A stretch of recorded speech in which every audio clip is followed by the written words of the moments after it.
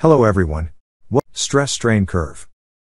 First, let us learn about stress-strain curve. All the materials will react differently under a load of tension or compression. The stress-strain relate by conducting the tension test on standard specimens.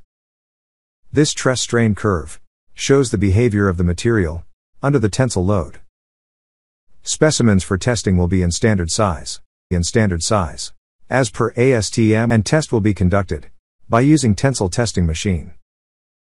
How the tensile testing will be conducted. This is the tensile testing machine. This is the stand for testing. These are the two ends for gripping. These are the grippers. This is the specimen after gripping. This is the strain gauge for extension measuring. For the tensile test, a standard test specimen. For testing, the load should be applied gradually. This load should be applied until the specimen gets break. Now, let us strain curve for a mild steel material. In the stress-strain curve, y-axis represents stress. X-axis represents strain. This is the stress-strain curve for mild steel. It is a ductile material. There are 5 A to E over the curve. Point A is limit of proportionality. Point B is elastic or upper yield point. Point C is lower yield point. Point D is ultimate stress point. Point E is breaking point. In stress-strain curves, first, O to A, proportional limit region. This obeys Hooke's law. O to B is a elastic limit region. Within these region material will regain its original shape. From B elastic region. Let us see in detail. Point A, limit of proportionality. Up to this limit, stress will vary proportional to strain. It obeys the Hooke's law.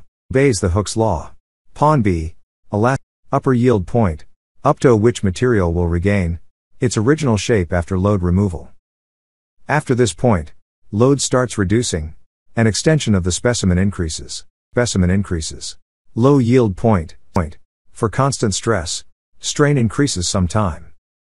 Pon D, ultimate stress point. At this point, maximum stress the material can resist. From this point, cross-section area, reducing very fast. Point E, Brittle gets break.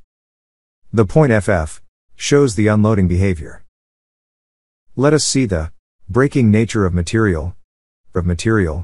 For ductile material, such as mild steel, cup and cone fracture, will be appeared at the fractured surface. For brittle material, appeared, example, cast iron. At last, let us see the failure changes from ductile to brittle.